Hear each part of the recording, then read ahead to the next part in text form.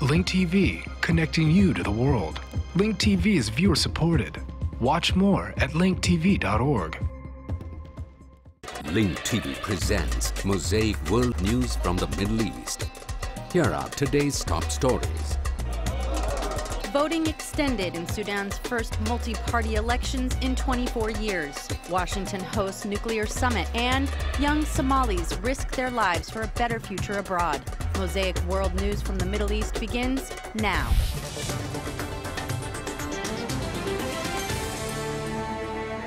The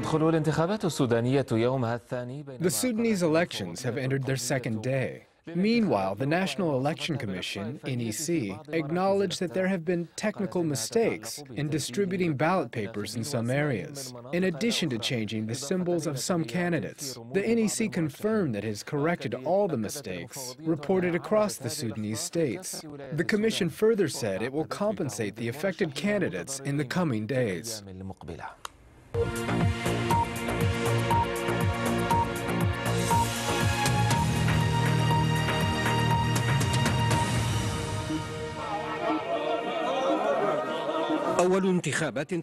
This is Sudan's first multi-party election, with Sudanese President Omar al-Bashir seeking re-election. Al-Bashir ascended to power in the aftermath of the 1989 military coup d'etat staged in the country. It seems that Bashir's road to an additional 4 years in the presidential office is clear. This news comes after the opposition withdrew its presidential candidates in northern Sudan. In the city of Juba, the capital of southern Sudan, Sudanese voters came out in large numbers to cast their votes in the general elections, struggling to fill nearly 12 ballots. They are voting to elect a president for Sudan, members of the National Assembly, governors of the southern states, members of the state councils, a prime minister for the government of southern Sudan, as well as its legislative council. Well, I have never voted in my life. This is my first time to vote. I have never voted in my life. This is my first time to vote. It's a good start for Sudan. It's a return to democracy. I hope this will lay the foundation for a democratic state in Sudan, where power is transferred from one president to another through peaceful means, rather than through a military coup d'etat. By peaceful means, in a state of military coup. These are the first multi-party presidential, parliamentary, and regional elections in 24 years. This is due in part to the peace accord, which calls for holding a public referendum in 2011, in which people in the south will vote on whether to stay with the Union or secede from Sudan. Meanwhile, the Sudan People's Liberation Movement, or SPLM, the ruling party in the semi-autonomous south, decided to boycott the elections in the north. The SPLM said it will only take part in the elections in the 10 southern states, as well as in the Blue Nile state and southern Kordofan, adjacent to the south. More than 800 international observers, including members of the Carter Center of former U.S. President Jimmy Carter, are monitoring the elections. We hope so. I think all of the participating parties, even those that are withdrawing... We hope so. I think that all the participating parties, even though they're withdrawing, want to see a peaceful transfer of power in Sudan. Therefore, I don't see any threats from any party trying to use violence or terrorize the voters. We hope that the elections will be free and peaceful. The elections will be held over a 3-day period where citizens elect a president for their country, members of the National Assembly, and a prime minister for the government of southern Sudan. The Sudanese president is betting that these elections will restore his legitimacy in the international community. Nearly a year ago, the International Criminal Court issued an arrest warrant for alleged war crimes and crimes against humanity in Darfur.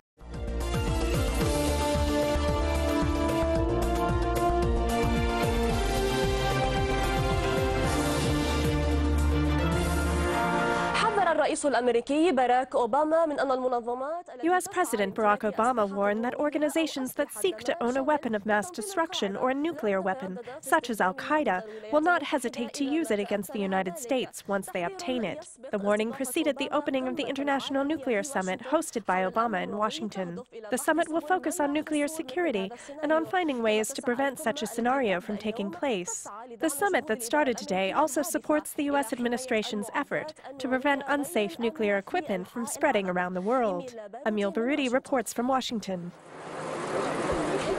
Over 2 days, the American capital is receiving about 50 presidents of countries, governments, and international organizations, and is holding a nuclear security conference. The topic had not been discussed before the September 11th incident, or even before the Cold War ended, when superpowers monopolized nuclear technology and material. Today, the problem is that organizations, even criminal groups, are capable of obtaining these deadly materials and of selling them on the market, using them, or giving them to terrorist groups. While security measures have been heightened for a meeting of this scale, the summit's participants will seek ways to prevent nuclear materials and technology from being transferred from those who rightfully own them to those who do not have such a right, especially terrorist groups who might use them in terrorist attacks. In that case, the September 11th incident would appear to be a simple event next to the specter of a nuclear attack. The attendants of the conference are not the only stars here. Some countries that were not invited to the summit were also in the spotlight despite their absence. These countries, especially Iran and maybe North Korea, are facing international law and the UN Security Council. This meeting will form a weight-bearing column for international consensus that will include Arab countries, Islamic countries, and European countries such as Russia and the United States to put heavier pressure on Iran in particular and on North Korea as well. The changing pattern of nuclear threats will necessitate a complete coordination between the nuclear countries and countries that wish to gain nuclear technology in order to avoid nuclear materials from falling into unsafe hands. Emil Baroudi, Dubai TV, Washington. والملف النووي الإيراني سيكون حاضرا في قمة واشنطن لا سيما وسط تصريحات المسؤولين The Iranian nuclear issue will be presented at the Washington summit by U.S. officials who are pressuring the Iranian Authority. The Supreme Leader of the Iranian Republic, Ali Khamenei, described the exclusion of Iran from non-nuclear states that the U.S. promised not to use nuclear weapons against as very strange, shameful, and a manic threat from the U.S. وموصي للولايات المتحدة على حد تعبيره كما أنه يظهر كما قال أن الحكومة الأمريكية منحرفة. He said that it appears that the U.S. government is slanted and untrustworthy. Following Khamenei's words, the Iranian Foreign Ministry said that Tehran is determined to submit an official complaint to the United Nations regarding Obama's threats, as requested by the 255 representatives of the Iranian parliament. وإيران لا تمتلك قدرات نووية حتى الآن حيث أن الحكومة الأمريكية لم تتوصل إلى نتيجة. U.S. Secretary of Defense Robert Gates said that Iran has not obtained nuclear capabilities yet, as the U.S. government has not reached the conclusion that Tehran will gain a nuclear bomb. He made this statement during a conversation with Secretary of State Hillary Clinton on the NBC network. He added that Washington will continue to try persuading the Iranians that they are on the wrong path by pressuring Tehran with more sanctions. بمزيد من العقوبات على حد تعبيره. We have not They are not nuclear capable, not yet. We're doing everything we can to try and keep Iran from developing nuclear weapons. They're continuing to make progress on these programs. It's going slow, slower than they anticipated, but they are moving in that direction.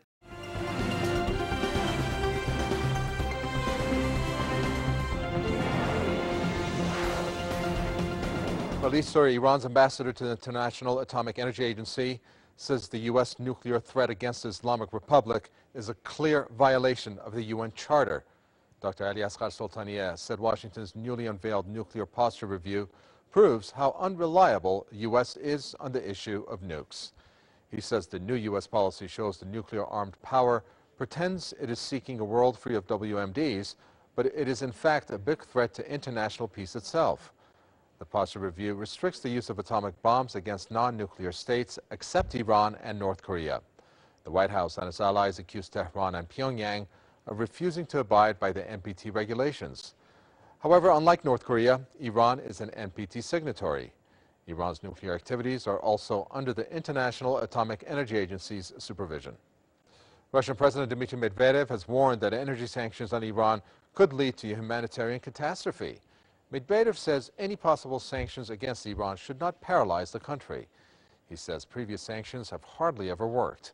Medvedev is expected to arrive in Washington later Monday for a two-day nuclear summit hosted by U.S. President Barack Obama. The U.S. and its allies want Iran to halt its uranium enrichment activities, but Tehran insists the activities are necessary to produce fuel for its civilian nuclear plants. Hundreds of Afghans have taken to the streets to denounce the U.S. killing of civilians. Furious protesters in the southern city of Kandahar shouted anti-U.S. and anti-NATO slogans. The rally came after U.S. troops killed at least 4 civilians, including a woman and a child, in Kandahar's Zari district. Afghan authorities say foreign troops sprayed a bus with bullets. Afghan President Hamid Karzai has condemned the incident. In a statement, he said opening fire on a passenger bus is, quote, by no means justifiable. At least 23 more civilians were also injured in the shooting. NATO has confirmed the incident. The Western Alliance is already probing the murder of 4 civilians in Helmand province. Earlier this month, NATO admitted that its troops killed several civilians in the southeast of the country in February. The Western Alliance is increasingly under fire from both the Afghan public and Kabul over its killing of civilians. The Hezbollah lawmaker has accused the U.S. Embassy of impeding national reconciliation in Lebanon. Nawaf Moussawi has warned of U.S. interference in Lebanon's internal affairs and said Washington opposes national unity. The Hezbollah MP says U.S. meddling in his country amounts to direct Israeli interference. This, he says, is because of close ties between Washington and Tel Aviv. Earlier, Moussawi had accused the U.S. Embassy of spying for Israel. His Majesty the King will join world leaders at a nuclear security summit, which will open in Washington by President Barack Obama. King Abdullah held talks with the American president on efforts to bring about peace in the Middle East, as well as Jordanian-U.S. ties. His Majesty will also meet top American political and economic leaders and take part in a dialogue session to be conducted at the Chicago Council for Global Affairs on Mideast Peace. Thank you. Meantime, world leaders continue to arrive in the U.S. Capitol for the unprecedented nuclear security summit. While the focus will be on how to prevent nuclear terrorism, President Barack Obama will seek to build momentum with China in his push for sanctions on Iran. Obama will hold talks with Chinese President Hu Jintao before hosting high-level delegations from nearly 50 countries for the opening of the global conference. The American president hopes to cement China's commitment to help ratchet up pressure on Iran over its nuclear program after Beijing agreed to join serious talks about possible new UN sanctions on Tehran. The Washington summit is the culmination of a hectic week of nuclear diplomacy for Obama and comes a year after he laid out a vision of a world free of atomic weapons. It follows close on the heels of Obama's unveiling of a revamped U.S. nuclear doctrine limiting the use of atomic arms and the signing of a landmark post-Cold War treaty with Russia pledging to cut their nuclear arsenals by a third.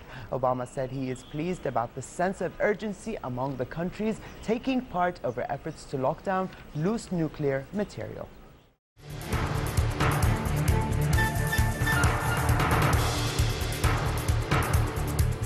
قيادة الجيش تعلن العثور على رمانة يدوية معدة للتفجير ومفخخة. In Shura Square, the military leadership found a grenade set to explode, a bomb, and 5 glass bottles filled with gasoline. Military experts detonated them on site to avoid transporting them. الأمن في البقاع مجددا وهذه المرة في شتورا وفي التفاصيل. The security situation on the ground changes once again, and this time in the town of Shatura. At 8 o'clock, a cafe employee found an explosive device in the middle of the square, close to the transfer terminals from which buses depart to all areas of Lebanon and to Syria. Immediately, she informed the security agency. Military detectives arrived at the scene, and after examining the device, they verified that it was made from a Chinese bombshell called Hammer. The device was tied to juice bottles placed horizontally near an electricity pole, filled with explosive materials with fuses protruding from the bottlenecks. The army cordoned off the area immediately, and the army's inspectors examined the explosive devices and concluded that they could not be dismantled. Specialists from the engineering department took strong measures and brought a large quantity of sand and completely covered the package. The army later coordinated with administrators of the major domestic and international roads to detonate the package. The army leaders from the command centre released a document saying that they found a grenade set to explode, a bomb and 5 glass bottles filled with gasoline in Shatura Square in front of Sukhbi Centre. The document stated that military experts arrived on site and detonated them in order to avoid transporting them, indicating that the matter is being investigated.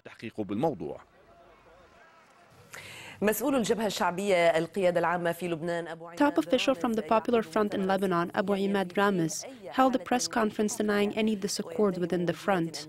He accused the security institutions of targeting the front's headquarters in Lebanon while Prime Minister Saad al-Hariri is about to visit Syria.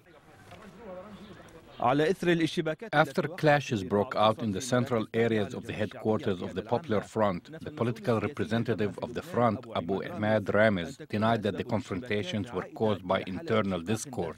In a press conference held in the headquarters of the front in the Burj al-Barajne refugee camp, he said that some members of the other group were arrested and will be handed over to the Army Intelligence Unit. The aggressive elements do not belong to the front, even though the head schemer named Durid Shaban claimed to be a member.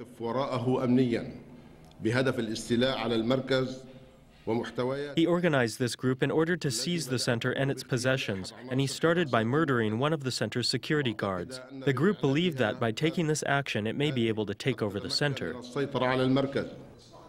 In the front's opinion, the attack aimed at pressuring Syria domestically and internationally into executing what was agreed upon in the negotiations pertaining to the Palestinian weapons outside the refugee camps. Abu Imad Ramez expressed his hope that the Lebanese judiciary will enforce serious penalties on the perpetrators. The front showed photos of 4 perpetrators who are still in its custody and are under investigation.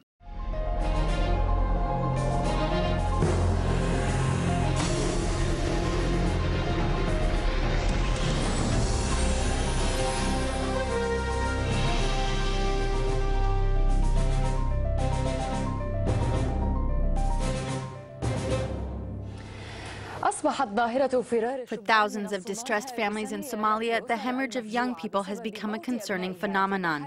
For their children often die at sea or in the desert while in search of a better life. Civilian and social organizations, along with Somali intellectuals, are trying to raise awareness among Somali youth of the risks associated with these adventures. Our correspondent in Somalia, Mohammed Jamia, observes this phenomenon. This is not an advertisement for a product or a commodity that is gaining more popularity, but a signpost for a disease that has taken the lives of hundreds, caused thousands to go missing, and is still spreading. Illegal immigration to the West, the land of dreams. For thousands of families, these dreams often end with heart-wrenching tragedies. The goal of many young people from Somalia and Africa in general is to seek a better life in countries that are said to be good places. They usually go on that journey. Faisal Ahmed is one of those who chased a dream and risked his life. But his guardian angel saved him from a certain death, or so he says. From memory, he told his colleagues dozens of tragic stories. They listened to him in amazement, as if they were watching a Hollywood horror movie.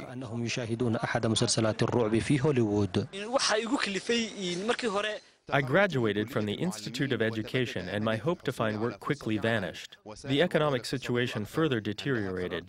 Then I decided to go abroad and find the life that I want. According to social observers, research on illegal immigration conducted by the University of Hargeisa in Somalia shows that 53% of the youth leave the country because of unemployment, and 23% leave for their love of life in the West and other reasons. People who have been to these Western countries describe to others that the West has everything: a better life, more ways to earn a living, and a lot of money.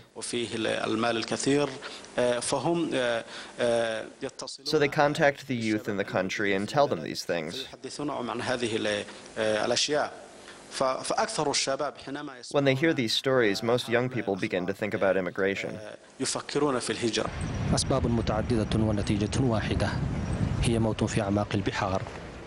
While there are various reasons for illegal immigration, the outcome is the same: death in the depths of the ocean or in the desert. For these families, the suffering doesn't stop, adding insult to injury to the Somali people who have already been going through a crisis for decades. Many local organizations and prominent figures in Somalia are seeking to raise awareness among the youth of the risks of illegal immigration and are trying to increase their confidence in their country to prevent them from risking their lives to chase a deluded dream that often ends in death.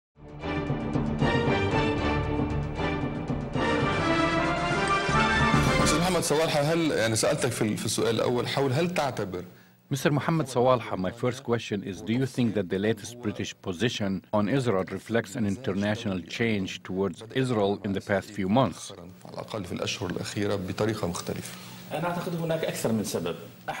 I think that there are several reasons. One of the major reasons is the fact that the judicial body that was in charge of this matter was neutral and was not politically motivated. It is independent from the British government, and it was the one that gave the recommendations. I think this was the main reason. However, the government did not have to implement these recommendations.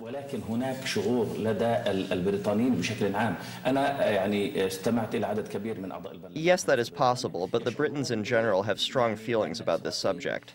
I listened to a large number of parliament members in Britain. They feel that Israel does not respect Britain, and that Israel acts like it has immunity and can do whatever it wants.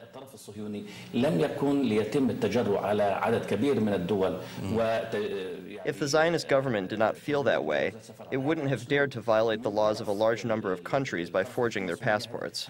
This approach has been continually used by the Zionist government. It does not care about other countries. It expects others to treat it like it is above the law, as if it was a spoiled child.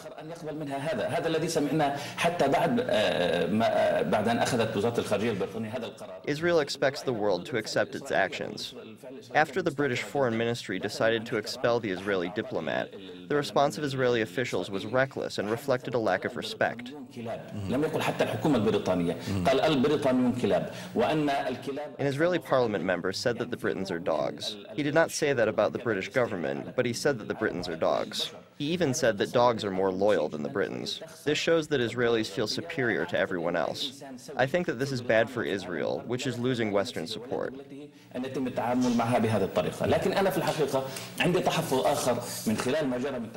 Any reasonable person in Britain and the West would not accept this kind of behavior. I also have a comment to make about what happened in the investigation, and what was said a while ago, that the British government is not interested in investigating the actual crime, the assassination of the Hamas leader. I think that this is not the right approach.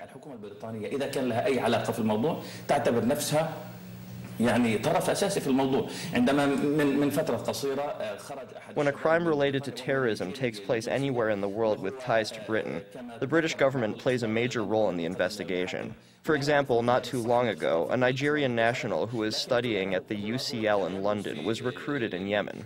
Britain was linked to this incident because the man was studying in London. He was not recruited in Britain, and he is not a British national, he is Nigerian. But because he was studying in Britain, the government and the security agencies here got tense.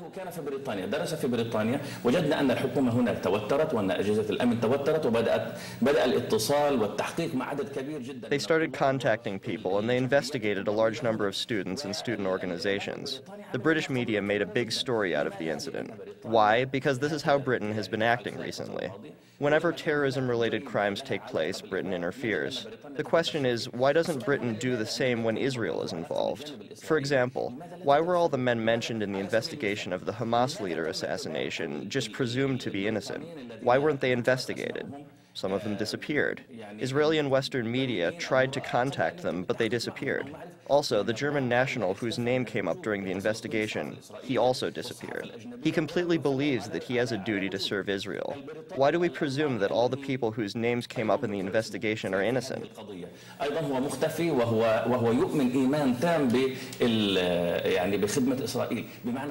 One example is the attempted assassination of Hamas political bureau chief Khaled Mashal in Jordan. It turned out that some of the people whose passports were used willingly gave the Israeli intelligence their own passports.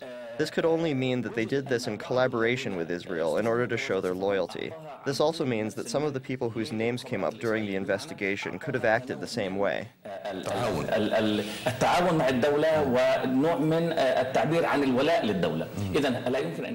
We demand the British government conduct a serious investigation.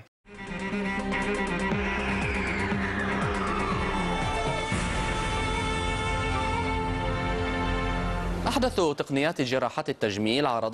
most revolutionary cosmetic surgery techniques were introduced today at the second International Plastic Surgery Conference underway in the Saudi city of Jeddah. Participants at the conference presented working papers about their latest medical achievements in the field.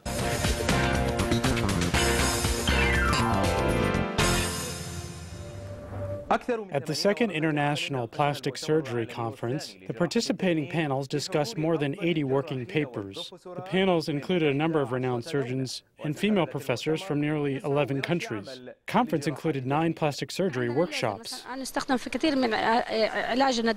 use lasers to treat some skin disorders and burns. This is one of the procedures that we're using now. Before, we used to perform surgery for a facelift. However, we now use lasers or fat injection procedures. This gave us an alternative to major medical surgery. One of the Russian doctors presented a revolutionary technique that could be used in facelift procedures. It is by and large the most advanced procedure in the world. These threads, which were custom-made, are used in contour threading facelift procedures. This is usually done by threading and tightening the connective tissue layer beneath the skin, giving it long-lasting effect. Women are the overwhelming focus of this conference, as silicone breast implants could be replaced by tissue grown from a person's own stem cells. This procedure can help the body reconstruct lost tissue or construct tissue in a less invasive manner.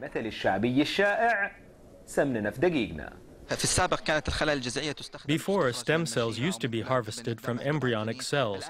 However, we can now harvest stem cells from the fat of the person's own body. This is done by extracting nearly 300 milligrams of fat, and by using special equipment or technology, we can harvest the stem cells. There are many people who believe that the injection of body fat is an easy process.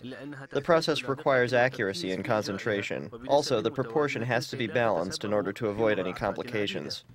It has become easy to shed extra pounds without undergoing a surgical procedure. This news comes after a number of revolutionary techniques were introduced by special cosmetic associations that participated at the Jeddah conference. The conference wants to convey a message to society that plastic surgery is no longer a frightening procedure, and that the distance between beauty and those searching for it is a mere visit to the operation room. The views expressed on Mosaic are from contributing broadcasters, not Link TV or its sponsors. The production of Mosaic is made possible from support of viewers like you. Thank you. Watch Mosaic World News online. Stay up to date with breaking news. Read our blog. Get transcripts of past shows and more at linktv.org/mosaic.